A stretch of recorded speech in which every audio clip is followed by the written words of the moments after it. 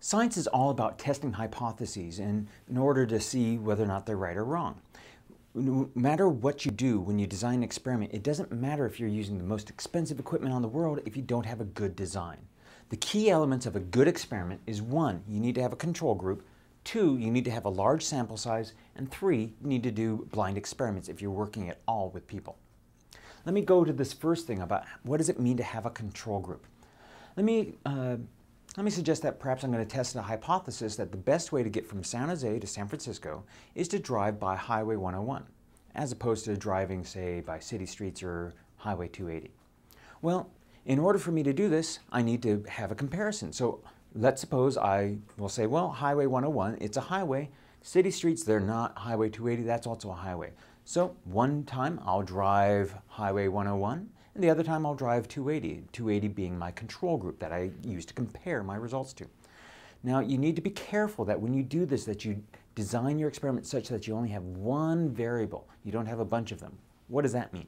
Well, let's suppose I drive Highway 101 at say 6 a.m. in the morning while I drive 280 at 9 a.m. in the morning. You may realize, hey, 6 a.m. there's hardly anybody on the streets, while at 9 a.m. that's in the middle of rush hour. And that's added another dimension, that's added another variable called time instead of just which route I'm taking. So what I should do is I should drive Highway 101 at say 9 a.m. and Highway 280 also at 9 a.m. Now, this leads into the next thing about a large sample size. You may think, that's kind of difficult. How am I going to drive both of them at the same time? Well, that's why I would need to drive it multiple times. By driving it several times, I also get to avoid running into some problems. One time when I was driving on the freeway, I saw this car about 100 feet in front of me start to veer off a little bit to the right, and I thought, that's weird. He suddenly hit the shoulder and went like this and whipped around. He whipped so fast he flipped, and actually it was rather impressive, but he flipped several times, wound up in the middle of the highway on fire.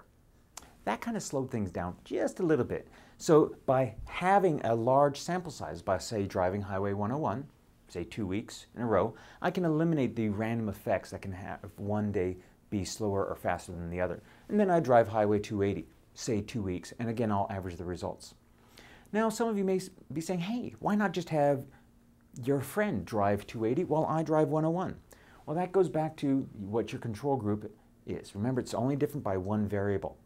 And if I just have me versus one other person, maybe my friend is a very cautious, legal driver, while I live out my race car fantasies in my minivan at 95 miles per hour. So that may influence it.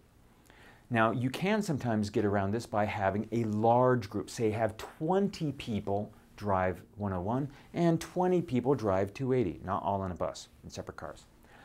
The best experiment, of course, would be one where you have a large group of people drive Highway 101 for a couple weeks, and a large group of people drive Highway 280 again for a couple weeks, and then you average the results. Now, what do I mean by blind experiment? Whenever you're working with people, you need to have what's called a blind experiment. And that doesn't mean you start poking them in the eyes with sharp pointy sticks. That instead means you have to avoid them knowing, are they in the control group or your experimental group? Why is that? Well, your brain controls your body, but your mind controls your brain. And this can cause some really bizarre results.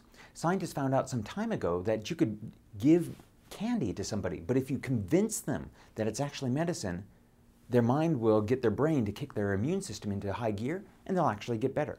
This is called the placebo effect. This was well demonstrated to me by some of my AP biology students several years ago. They did a research project where they experimented on a bunch of Stanford students. And what they told the students is that they were looking at the effects that alcohol had on their motor skills and mental mood and such like that.